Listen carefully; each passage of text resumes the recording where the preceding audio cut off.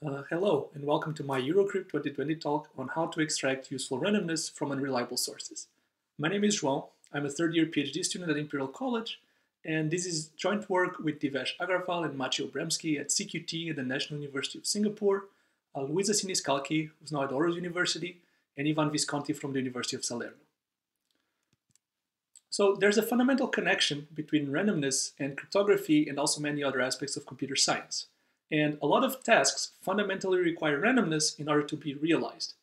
Additionally, a lot of these tasks also require access to a stream of perfectly random or uniformly random bits. But this is not very realistic because in practice, sources of randomness are not perfect. So for example, they may introduce correlations between different output bits, or the bits themselves may not be uniformly distributed. So how do we model such weak sources? Well, a well-known and very well-studied way of doing this is just by assuming a lower bound on the mean entropy of the source, which is a much more relaxed assumption. So we may say that a weak source has k bits of mean entropy for some k, and this means that the probability of any outcome of the source is upper bounded by 2 to the minus k. So for example, if we're dealing with, say, n-bit strings, then if k equals n, this means we're working only with a uniform distribution. But if k is much smaller than n, then this is a much more relaxed assumption on the structure of the source.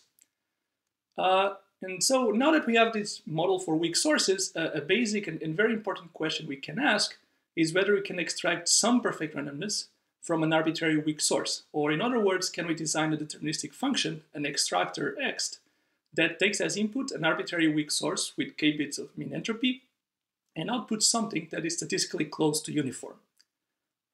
It's very easy to see that this is impossible to achieve, and so we need to take into account alternative settings for randomness extraction. And one of the most well-studied settings, it's what I call here the multi-source setting, where we have access to several independent weak sources, which you may think are sampled from different devices at different locations. And this setting will be the main focus of this talk. So here's the multi-source setting again. We have here L independent weak sources, each with k bits of mean entropy. And if we accept this model, then we're implicitly trusting the sampling processes that were used to generate each of these weak sources. And this is especially critical when we're dealing with public or shared randomness, as is often the case in cryptography. So the starting point for this work is the question of what happens, or what can we still achieve if some of these sources are corrupted by an adversary. And note that in this case, we lose the guarantee of independence, and we also lose the general lower bound on the mean entropy because sources that are adversarially corrupted may even have 0 bits of mean entropy. So what we'll see for the rest of the talk is that first, we're going to see how to model this adversarial setting, and then we're going to discuss randomness extraction. So the way we model this adversarial multi-source setting is through what we call shallow sources. And shallow stands for somewhere honest entropic look ahead. So a shallow source is composed of L weak sources, which we'll call blocks to avoid confusion. And for starters, we may assume that these blocks are all independent and they have k bits of mean entropy. But then we allow an adversary to choose L minus t blocks to be corrupted. So for example, here the adversary could corrupt x2 and xl. So T stands also for the number of honest or uncorrupted blocks in the shallow source. Now, when an adversary corrupts a block, he has full control over it and he can set its value to be anything. And on top of that, there's a sampling order on the shallow source. So sampling goes from x1 to xl, which means that the adversary can fix the value of a corrupted block arbitrarily based on the previous samples. So in this case, for example, we sample first from x1, and then x2 is controlled by the adversary, so we can set it to be an arbitrary value based on x1. And then we sample from x3 and so on until we get to the last block, which is again controlled by the adversary. And so the adversary can set the value of the block to be an arbitrary function of all the previous samples. And the outcome of this process will be the output of the shallow source. Now, I'd like to stress that throughout this whole process, the adversary knows the positions and the distributions of the T honest blocks, and that these blocks are all independent of each other and they have k bits of mean entropy. Also, I'd like to say that although we motivate this with multi-source extraction, The model for shallow sources is also a very natural model for randomness extraction from the blockchain. And before we proceed, I'd just like to mention that shallow sources fit very naturally into the long line of research on adversarial source models, which started off with seminal works on Santavasirani sources or bit-fixing sources, and which has seen also some renewed interest with many recent papers, including another paper at Eurocrypt. The shallow source model and the type of results we obtain are incomparable to the works I reference here. So for the rest of the talk, I'll show you what kind of new perspectives we bring to this topic. So the most basic question we can ask about shallow sources is whether we can extract perfect randomness from them, like we could in the analogous non-adversarial setting. So here we're going to look at the regime where we have a constant fraction of adversarial corruptions and the number of shallow blocks is larger than some fixed constant. And in this case, the answer turns out to be no, we cannot extract perfect randomness. And the way we can see this at a high level is by relating the impossibility of extraction for shallow sources to the impossibility of extraction for so-called p-resettable sources, which were also introduced recently. In turn, the impossibility result for p-resettable sources goes all the way back to the impossibility result for a special subset of Santavasirani sources. And this impossibility result is quite strong in the sense that it holds even when the blocks of a shallow source are perfectly uniform. So this negative answer leaves us in an interesting state of affairs, and what we do is we're going to change the question, and instead of asking whether we can extract perfect randomness, we're going to ask whether we can extract some sort of useful randomness from shallow sources. And by useful here, I mean randomness that can still be used to run a lot of applications. What we'll see is that the answer is yes, because now we'll focus on the next best thing after uniform randomness, which are summer random sources. And a summer random source is composed by several blocks, let's say here L prime blocks. And the only guarantee we have is that there's a subset of T prime good blocks in the sense that the joint distribution of these T prime good blocks is perfectly uniform, while the blocks outside this subset may be arbitrarily correlated with the good blocks. So for technical reasons, we'll be working mostly with convex combinations of summer random sources, which we'll call these convex SR sources. But this doesn't hurt us because essentially any application that works well with an arbitrary summer random source will also work well with an arbitrary convex combination of summer random sources. So for the rest of the talk, we'll show that first, summer random sources are really useful. I'll show you some concrete applications. And second, I'll show you that starting with a shallow source with very bad parameters, we can extract great summer random sources. So we can run a lot of applications starting with shallow sources. Okay, so let us start with the applications, which will also allow us to better understand which parameters of a summer random source are particularly important. So the most basic application of summer random sources is to the simulation of randomized algorithms with one-sided error. So as an example, we have here a randomized algorithm with one-sided error for designing a language L. So this algorithm, when it receives some X in the language, it always outputs yes, which means it's always correct. But when X is not in the language, then the algorithm may be incorrect with probability 1/3. Now, in general, this property is only guaranteed under uniform randomness. So maybe if we give a weak source to the randomized algorithm, then if X is not in the language, this algorithm will always be incorrect with defective randomness. However, there's a very simple way of modifying this algorithm so that even if we don't give it uniform randomness, but we give it a summer random source, then it will still be a one-sided error algorithm for deciding this language. And the way this works is very simple. So we have here our summer random source, and we're just going to run the original algorithm several times. So first, we run it on input X using the randomness from the first block of the summer random source.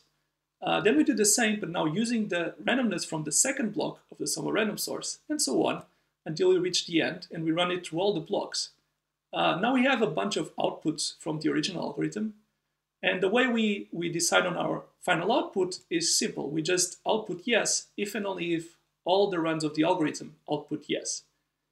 It's very easy to see that this is also a one-sided error algorithm for designing the language L, And essentially, this is because we're guaranteed that one of the blocks in the sum of random source will be uniformly distributed. And for that particular block, the algorithm will behave correctly on input x. And that's all we need.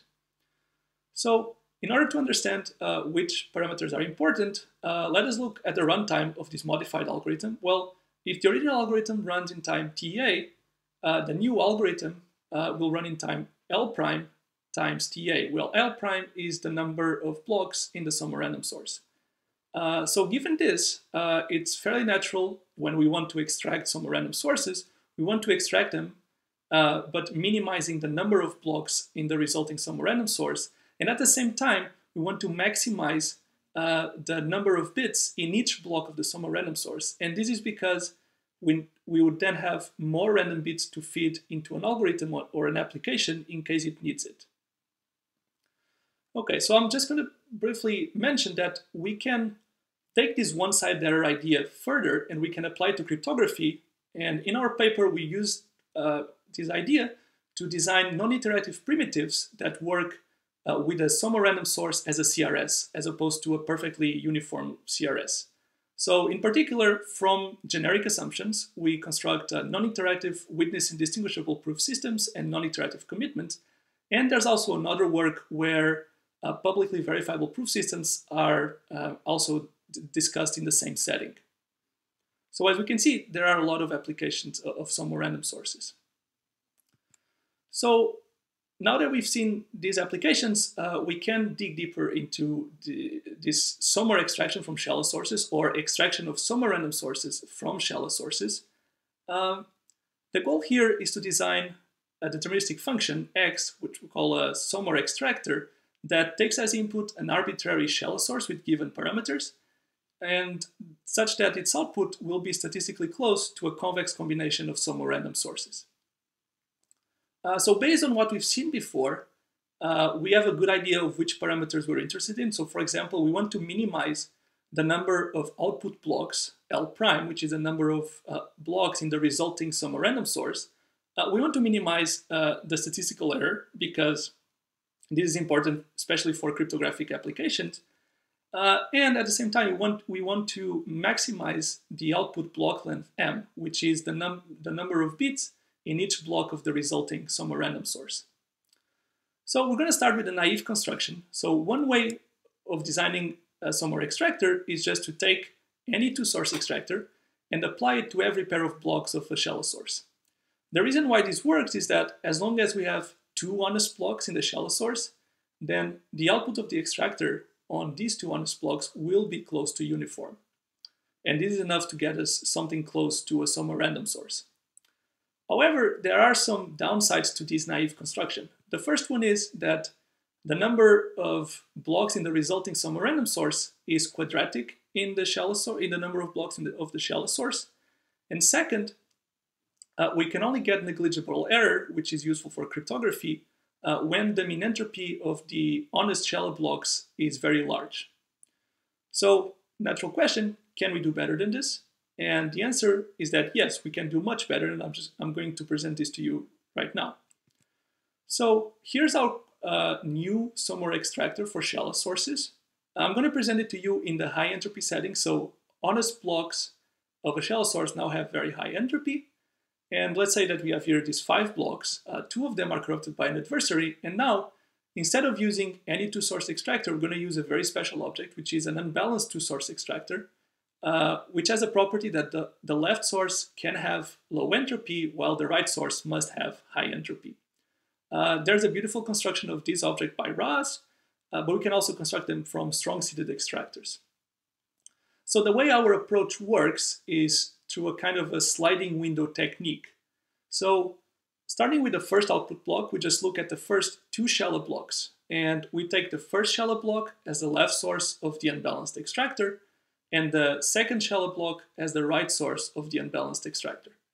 And then for the second output block, we just slide the window, which means that now we take the first 2 shallow blocks as the left source of the unbalanced extractor, and the third shallow block as the right source of the unbalanced extractor. And we can keep going in this fashion and get the next 2 output blocks. And what I claim here is that the blocks which have the output blocks which have honest right sources are jointly uniformly distributed. Or in other words, I claim that y2 and y4 are jointly close to uniform because they have y2 as x3 as its right source and y4 as x5 as its right source, and they're both honest. So let's see why y2 is close to uniform. Well, the argument is not very complicated. We just look at the left source and note that it contains enough mean entropy because x1 is honest. And second, x3, by the properties of the shallow source, x3 is independent of the previous sources, and it has high mean entropy. Now we want to see that y2 and y4 are jointly close to uniform, and this is also simple. We can consider an arbitrary fixing of y2 and show that with high probability over this fixing, then y4 is going to be close to uniform. And again, we follow the same type of argument. So we look at the left source and note that it still contains enough mean entropy even when you condition on all the previous output blocks. And if you look at this right source, x5, well, again, by the properties of the shallow source, because the adversary behaves in a non-line way, x5 will be independent of all the previous blocks, and it will have high mean entropy, which means that we're done. So we can extrapolate this to the general setting, and what we get is an output that is statistically close to a convex combination of some random sources with very good parameters. So for example, the number of blocks of the resulting some random source is now linear in the number of shallow blocks, while in the naive construction it was at least quadratic. The number of good blocks in the sum random source, which is useful for success probability amplification, for example, when you saw these algorithms before, is only one less than the number of honest blocks in the shallow source, which means that this construction gives a useful sum random source even when there are only two honest blocks in the shallow source. And besides that, the statistical error and the output block length of our summary extractor are essentially the best we can hope for. Now, the summary extractor we just saw has great parameters, but it has the downside that it really only works if the honest blocks of the shallow source have very high mean entropy. However, the good news is that we can modify this construction in order for it to work also for low entropy shallow sources. In other words, shallow sources where the honest blocks have mean entropy delta times n, for delta an arbitrarily small constant. And I won't give details, but the rough idea is that we can combine this high entropy construction with so-called summary condensers, which are relaxations of summary extractors, which actually work for arbitrary weak sources, and which have been well studied in the literature. Actually, there are several beautiful constructions with great parameters. And the idea is that we first take the shallow blocks, we run them through summary condensers, and then we apply similar ideas to what we saw in the previous slide. And the outcome is that we get essentially the same parameters, except we get an extra few constants depending on delta. But the important thing here now is that we handle low entropy shallow sources, and this is a huge improvement over the naive summary extractor. Now, to finalize this talk, I just want to discuss with you one last impossibility result. So the previous summary extractors we saw exploit the structure of shallow sources in a very fundamental way. So a natural question is whether we can still extract useful summary random sources without exploiting this structure. Or in other words, can we extract useful summary random sources if we just treat a shallow source as an arbitrary weak source with comparable length and comparable entropy? In this case, there is one naive summary extractor, which is obtained as follows. Just take any strong seeded extractor and apply it to X, where you treat X as an arbitrary weak source with sufficient mean entropy, and you get one block for each value of the seed. Now, the outcome of this summary extractor will be statistically close to a summary random source, but the downside is that extractor lower bounds imply that whatever the extractor you use here, if you want negligible statistical error, then you need a superpolynomial number of blocks in the summary random source. And this means that this summary random source cannot be used in efficient applications, so it's not a useful summary random source. Of course, this is a very specific summary extractor for weak sources. So now the question is, can we do better for weak sources? And it turns out that the answer is no. So for example, one of the results we prove is that any somewhere extractor for arbitrary weak sources with comparable length and entropy to shallow sources basically requires a super polynomial number of output blocks or number of resulting blocks in the somewhere random source if you want negligible statistical error, which you do for cryptographic applications, and if the output block length of this somewhere extractor isn't extremely small. What this means is that we cannot extract useful somewhere random sources from arbitrary weak sources. The way the proof goes is that we relate somewhere extractors for weak sources to so-called randomness dispersers, for which you know very good lower bounds, and then we just translate these lower bounds to the somewhere extraction setting. I'd like to mention that although we present only the result here, we actually in the paper have results, impossibility results, that apply to even weaker notions of somewhere extraction from weak sources, which means we have a very strong separation between somewhere extraction from shallow sources and somewhere extraction from comparable weak sources. Now, to finalize, I'd just like to leave here one interesting open problem. So the result we present here only gives something interesting when m isn't very small. But it would be interesting to prove an analogous result even when the output block length of the somewhere extractor is extremely small, like say m equals 1 bit. We have some partial results about this in the paper and in the follow-up work, but we still haven't gotten to the general case. Okay, so we've got to the end of the talk, so let me just sum up what we saw. Well, first, we saw that shallow sources are a natural model for an adversarial multi-source setting, and although we cannot extract perfect randomness from shallow sources, we can extract some random sources with great parameters, even when we have a shallow source with very bad parameters, like, for example, it only has 2 honest blocks. We also saw that some random sources are extremely useful for algorithms and for cryptography, and we also saw that we really need to exploit the structure of shallow sources to extract useful some random sources. That's all from me. Thanks for watching, and bye-bye.